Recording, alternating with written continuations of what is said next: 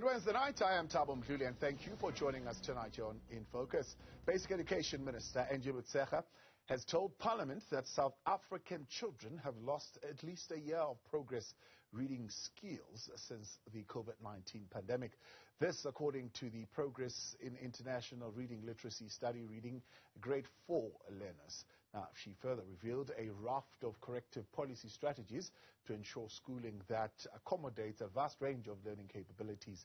Joining us now to evaluate what this would all mean as far as defeating the challenges facing basic education, Funda Wande, Chief Executive Officer, Nangamso Mtsatse, Teacher Learning Support Practitioner, Bontle Goodenough as well coming through in this conversation, as well as teacher and education activist Hendrick Makaneta and equal education researcher Elizabeth Biney. Good evening to you, and thank you very much for your time and joining us tonight up here on In Focus to look at this. First and foremost, let's talk a little bit broadly about the budget vote presented. Do you support the budget vote, how it's split, and how things have been prioritized in this particular financial year? Hendrick, let's start with you. Good evening. Good evening, Thabo. In terms of education, we will recall that education, in terms of what cabinet decides, gets the biggest chunk. And of course, this is necessary more so given the high number of learners who are found in rural areas, as well as in some of the township schools. And of course, we have just emerged from the severity of COVID-19, coupled with the disaster that we saw in the province of KwaZulu-Natal. And I think that more money will be required to make sure that, schools that were also affected in terms of the roads to schools, particularly in KZN, something drastic must be done to make sure that our learners are able to study in a conducive environment. But at the same time, we want to support the effort by Basic Education Minister to prioritize our learners, particularly those from rural communities. We think that her move will certainly go a long way to ensure that our learners are able to create a better future for themselves. Now, Nangamso, there are those who are saying that the targets, particularly when it comes to infrastructure development, are just not adequate enough. There's something a little bit more that needs to be done there. The money that's been allocated there, I suppose, speaks to the inadequacy of those targets as well. Sure. And I think also probably, Elizabeth, seeing that Equal Education do a lot of work and advocacy around infrastructure of education, but at least from our standpoint, at least, as an individual, looking at the budget note, it's like, yet again, plans only means rich policy. However, we are still lacking prioritization and implementation within our system. Just off of the back of desktop work done, when that speech went out, we went and Googled how many times education was announced. Surprise, surprise, only 7 times. And only twice that in the 7 times that education was mentioned, that we saw figures sort of associated to it.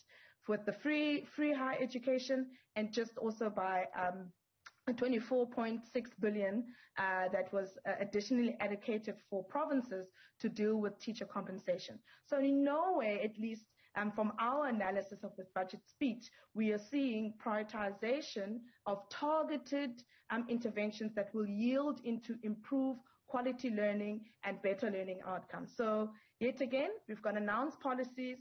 There's a difference from being announced and funded, or funded and planned. So we still, like Hendrick is saying, yes, we're still being allocated the chunk of of our GDP, but it's very difficult to disentangle whether are we getting the buck for the money. So much money is being spent on education, so much human capital is being deployed there, but in terms of the results, it's unclear, at least in my view. So I think it is about time that we start moving away from announced policies, but also having them to be also budgeted for and planned and implemented and monitored effectively. Yeah. Elizabeth, let's pin down a little bit onto these facts and numbers. So you've got the CD program, which from the Deputy Minister of Basic Education seems to be doing well. They've replaced 302 schools that they needed to fix. Now they've got 30 schools that still remain in this particular program. When you talk of the toilets that still needed to be sorted out, I think they're still saying 16 or so still remain in the CD program. Of course, the SAFE program is a completely different story. First and foremost, my question was why the segmentation in as far as the programs, why you have the CD program and you have the SAFE program, but also are things as far as the recovery of those schools and infrastructure going as well as the department is indicating? Well, in terms of the delineation between a CD and SAFE, if we recall, SAFE came about as a result of an urgent need for the department to fast-track sanitation infrastructure purely because we were having a crisis on our hands and learners were losing their lives as a result. So the SAFE initiative was initially supposed to make things go faster than it would ordinarily go. So a CD normally is not given as many projects, or as many projects are not assigned under a CD as they were assigned to SAFE. But with both projects, as from what we are seeing, and they are coming to a completion or a stop and end in the next year, financial year, what we are seeing is that the intention behind them have not been realized as fast as it was initially announced. So even under the conservative projects or estimates that are given under a CD, we are seeing that it has been very slow in terms of progression. Schools have waited years to actually get that. Those 300 completed projects did not happen overnight. It took much longer than anticipated. And we know that for SAFE in itself, about 1,500 odd projects are still in the pipeline that are supposedly being tried to be completed before the initiative comes to an end next year, which is not very realistic. So we still have a lot of schools in our communities, mainly poor, marginalized rural communities, who are every day learners are facing very humiliating, inhumane ways of going to school. They are going to school with pit latrines in them. This poses a danger to their health and safety as well as the enjoyment of basic education. So while both projects were very optimistic in terms of eradicating infrastructure backlogs in the sector, it has been very slow in delivering on its promises. All right. Let's talk then, Bontle, a little bit about the support that is being given to teachers. The minister saying in March this year, training manuals were developed in preparation for the training of subject advisors and teachers in occupational and vocational-oriented subject. There's the move towards this school of skills and particular focus on vocational as well as occupational schools. How is this approach managed? Please unmute for us, Bontle, if you can, so that we can hear you. Bontle, please unmute. Good afternoon, and thank you to you all. Can you hear me? Yes, we can. Go for it. Okay. All right. What I can say that I do support the investment of the Education Minister, Angie Motshekga, to make an effort to implement a recovery plan for the schools in South Africa. And due to that, I think everyone knows that the loss was in South Africa and also in other countries due to this pandemic that was happening. So now the most challenge was, as you know, learners stayed at home for such a long time without coming to school, and some were confused as they forget information whereby they cannot read, and some, they lack practice at home. So with the plan, I fully support the plan for the basic education, especially in the foundation phase. Yeah. What does that plan look like? I mean, there are some who are saying the ATPs, that recovery teaching plan, is absurdly inadequate. In fact, we will not even be able to catch up the past 2 years at the rate that it is currently going. What is your experience? Okay, what I can say with the experience that I have, I think and I believe that it's going to happen, then we can catch up, the department can catch up. It will depend on how are they going to allocate also the assistance in the foundation phase, because with my view, I'm thinking that maybe they need to make sure that maybe they get some of the assistance in classes, in especially grade R and grade 1, because that's where the challenge is in the foundation phase. So maybe if they do a parallel teaching in the class, that will be able to assist and to help also, so that we can recover from what we went through. So I think that plan is definitely going to help. All right, Bontle. Hendrick, there's been, of course, a hasty transfer following the President's announcement that the ECD function should fall within the Department of Basic Education and no longer from the Department of Social Development. And the Minister announcing that this indeed has been done. That function has been transferred. But is the transfer of the function to basic education followed by a cogent strategy to improve the quality in ECDs? Thabo, I must be honest, the transfer is quite a good move in terms of what the department has done to move those ECDs from social development, as you have said, into the basic education sector. But of course, you will recall that there are still those, some of those teachers who come from this foundation phase in ECDs who are now undergoing training. I know that some of them have registered, there's a course that is offered by the University of South Africa to make sure that they are integrated very smoothly into the terrain of education broadly. And I don't think that at this early stage we can say that we've seen any concrete development. But I want to agree with Bontle that, it is necessary for this country to zoom directly into the foundation phase with a view to strengthen it. Because you'll agree with me that when you build a house, the stronger your foundation, the stronger your house will be.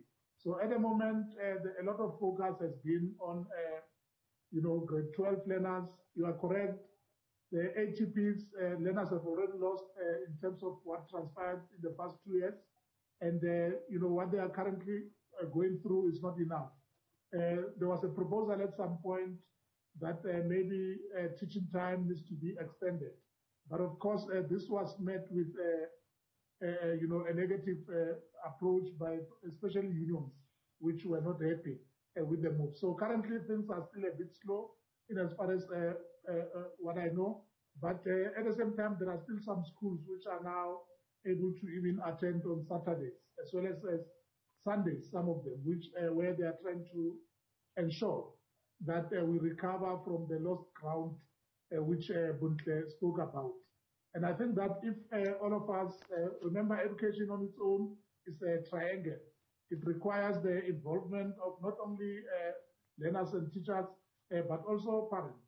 But at the same time, we know that this country still faces a number of challenges, the issues of poverty, unemployment, and as well as inequality, where some of the child-headed families, learners are not able to cope on their own. Yeah. So we really need a society that will stand up and get involved in the education of our children so that they can be able to prosper in their lives. So Hendrick, are you saying the characterization of the challenge is correct, right? Studies measuring reading proficiencies saying grade 4 learners are 1.25 years behind, especially those in poor households. Even the minister saying a grade 4 learner has got reading capability of a grade 3 learner, which of course backs those kinds of studies. Are you saying this is just purely because of the COVID-19 setbacks, or is there something else that needs to be happening as far as the quality of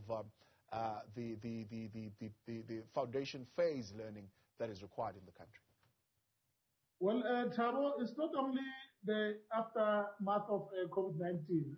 Even before COVID, research was done. Bontle spoke about the capacity of the learners, that some of them are unable to read for meaning.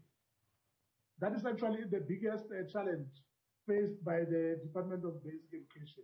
And I think that one of the experts, psychologist called Levi Vygotsky, characterized this problem. And, to say that learners need to be in their zone of proximal development so that they can learn better. Because there is no point, Thabo, in teaching a learner, for instance, grade 10 mathematics, when such a learner is developmentally still in grade 6. So learners need to advance. And the only way in which they can move forward is if they are captured correctly from foundation phase, to make sure that proper teaching and learning is able to take place. And these are some of the challenges that we are sitting with, not only the foundation phase learners, but generally even issues of mathematics and science. You'll recall, Thabo, at some point, the TIMS, the trends in international mathematics and science studies. When they did their survey, in countries, more than 50 countries of the world, it was discovered that South Africa was the second last in that particular survey in as far as the performance of mathematics and science is concerned. And so we are now advancing towards the fourth industrial revolution, where if we are not careful, our country will continue to be behind, as other countries such as Singapore are already ahead. And I think that we need to find a way to also learn from such countries which are already leading, particularly in this, key subjects, the gateway subjects as they call them, because Thabo, in making the input again, one of the key challenges is the fact that we are producing graduates who are now sitting at home without employment. Yeah. The structural unemployment is a challenge, not because some of the jobs do not exist, but some of the jobs that exist, our graduates do not have the necessary skills to be able to be absorbed at that level. All right, we'll come a little bit to that in a moment, but I want to bring in Nangamso here just to weigh in on that very thing. Studies measuring reading proficiency, so reading with meaning. Grade 4 learners are staying behind. Why is it that they lose this year or so in terms of where they need to be? Can I jump into that one? Hence, Hendrick, and I've said it before, that the problem is it is at grade R and grade 1, whereby there is a serious challenge in terms of the teachers' challenge. They didn't have much control in terms of learners reading, especially during that COVID time, whereby children, they have to study at home. We have to give them some work to go and study at home. And unfortunately, the biggest challenge is that parents, when I'm talking about parents, I'm talking about the guidance as well. Unfortunately, some of them, they also have a barrier of learning. They cannot even assist the learners at home. So it becomes a challenge to the department and to teachers, because of they cannot move forward. Hence I'm saying to you that I think the best thing that's going to happen now, or that the department is going to implement, is that maybe they can get maybe some assistance to each and every grade in the foundation phase, because that's where all the knowledge is starting. So once the foundation phase is very strong, then I can tell you also the grade 4, moving forward, the intermediate phase, and also the senior phase, and then they can excel into their classes. All right. Okay. Nangamso, you wanted to weigh? Yeah, sure. So, Tabo, I think on the ATP, so I mean, I will try to be succinct as much as possible. On the ATPs, we are literally writing up on these trimmed curriculums. At least from our analysis, the curriculum hasn't been trimmed. We looked at the ATPs in 2020, just after COVID hit, which was technically from a content perspective was trimmed, but there was backlash from the unions, and then DBE came back again and subsequently has issued 2 versions of trimmed ATPs, and it's exactly the same as pre-COVID. It seems like, at least from a curriculum perspective, there's no prioritization of the curriculum, or no core curriculum has been implemented to sort of fast track this learning recovery. So at the moment, DB is talking about a learning recovery, and people like ourselves who are working day to day with teachers and with learners and are looking at curriculum, we're not seeing this. There's absolutely no evidence of actual policies, training teachers, making sure everyone is on board and being implemented nationally. So that's the one point. On the 0.25 standard deviation that you have mentioned, you must remember that South Africa has always, even post-1994, we were always following a bi-model education system. The richer get richer, the poor get poorer. So what does that mean? Now, post-COVID, not post-COVID, we're still in COVID. What does that mean? That gap has just widened. It means, yet again, the kids that are in quintile 1 to 3 schools have been further disadvantaged because of the school rotational timetabling. So it is, I always often say, it's like a double catch up. In a sense, before COVID, we were trying to catch up the quintile 1 to 3 schools, the township and rural schools.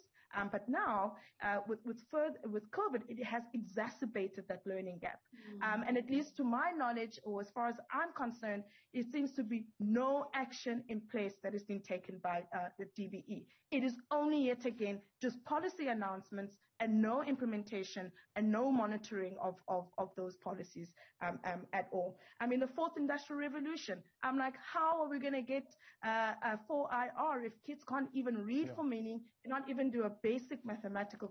So I feel very strongly around the need to be able to focus on implementation and implementation plan, and to hold people in the system and within government accountable for all of these policies. So you're saying the 3 streams curriculum model, coding, robotics, and maritime, School of Skills, are those just things that are good on paper? Are they not beginning to filter through? I mean, of course, they're looking at, for example, grade 8 and grade 9s. They're saying, in particular, they should start those, especially those who take CAT as a subject. These things should start be filtering through. Tabo, all good on paper. This model has been, this conversation has been happening. So it's not new. It just has come to the ears of the public most recently. It's an adoption of the German education system, where kids from as early as grade 4 already going into the streams. Excellent. I think, if you look at our economy, we probably need a diverse skill set from vocational, from agriculture, and so on. Very important. But how do we enable that? What are the enabling conditions for the system to make sure that a curriculum like that actually does pull through? And this is where I kind of hit a roadblock. All good on paper, like you're saying, Tabo, but yet again, we're missing the how. So we know what, but the how is missing in our discourse in education. Elizabeth, do we have the same playbook that we are reading when it comes to the recovery and how it should happen?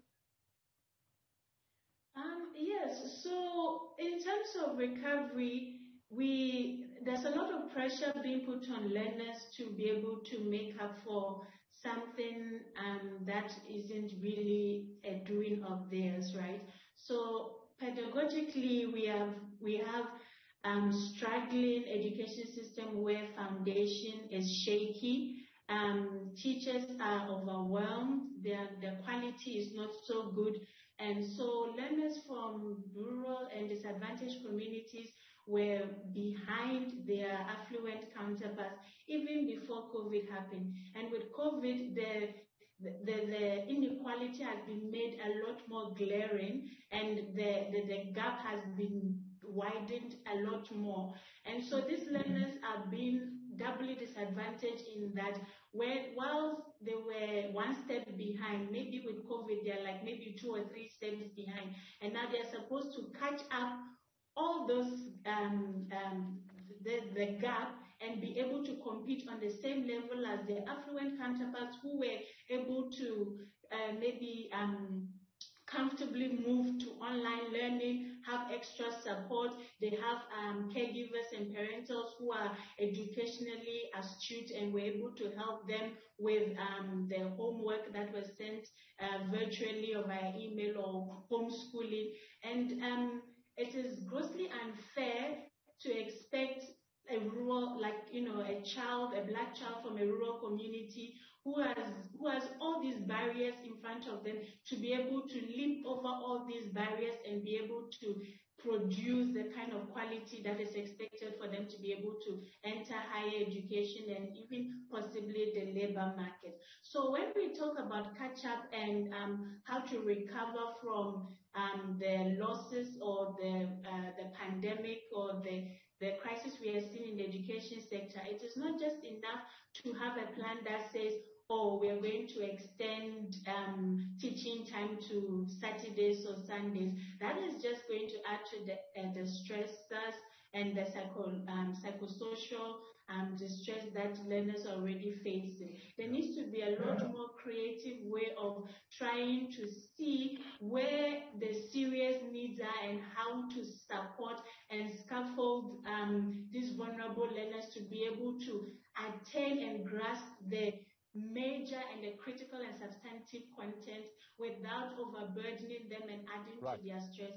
Let's leave it there because of time. Of course, we'll take it one bite size at a time. There's still a whole lot of other issues that we still need to unpack as far as education is concerned. But let me thank you tonight for coming through just to touch the tip of the iceberg that talk about the recovery plan. There's still a whole lot more to, particularly around the dropout rate and also issues around the curriculum itself and what it looks at. But